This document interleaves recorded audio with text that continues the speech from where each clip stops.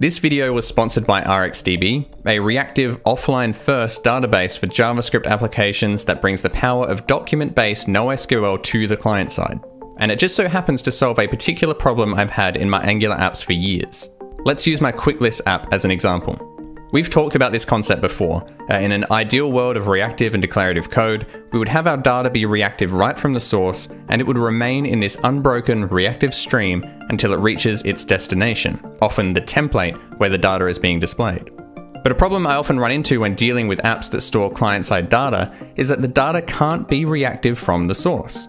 If I'm storing data in local storage, for example, the local storage API just does not provide an observable stream of data changes. So I end up needing some kind of imperative step to handle pulling data into the application from storage and saving that same data back to storage again when it changes. But RxDB directly addresses this issue for me. Instead of having to try to make something that is inherently not reactive, it makes the storage itself reactive. And then this all fits perfectly into the reactive and declarative state management approach I've been talking about lately with signals and RxJS. It actually makes it easier and more powerful. This is my old code before introducing RxDB.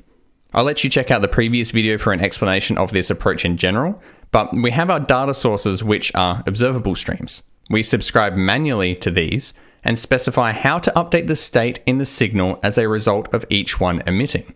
Now let's check out the code with RxDB. The only time we actually set the state now is with this one source where we are fetching the data from the RxDB database. We take whatever that is and set it in our signal. Then for the rest of our sources, we just perform whatever operations against the database that we need. You'll find that RxDB supports the typical NoSQL methods you would expect and uses the standard Mango query language.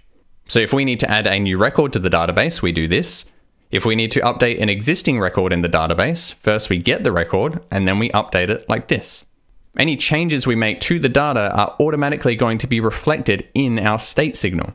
Since we are using a reactive RxDB query for this source, anytime the data changes in the database, it is going to automatically update our signal. This is cool in itself. Not only is all of this reactive, but we also get the features of a typical document-based NoSQL database on the client side. But RxDB also supports syncing this local offline-first data to a remote backend, which is great because data that's only stored locally can tend to have a way of vanishing one way or another. There are different backends you might want to sync this to, but CouchDB will always have a special place in my heart, so let's take a quick look at how you would do that. First, you'll need a CouchDB database hosted somewhere. I've just set one up locally using Docker. We'll just need to make sure we create a database in CouchDB that matches the one we configured in our app. And I've just made the database completely public, but you'll probably want to set up some kind of auth depending on what exactly you are doing. Then we can start the replication by using the replicate CouchDB function. And that's it. Now, anytime we make a change to the data from the client side, it will automatically be reflected in the backend. And if we change data in the backend, it is going to be automatically reflected in the front end.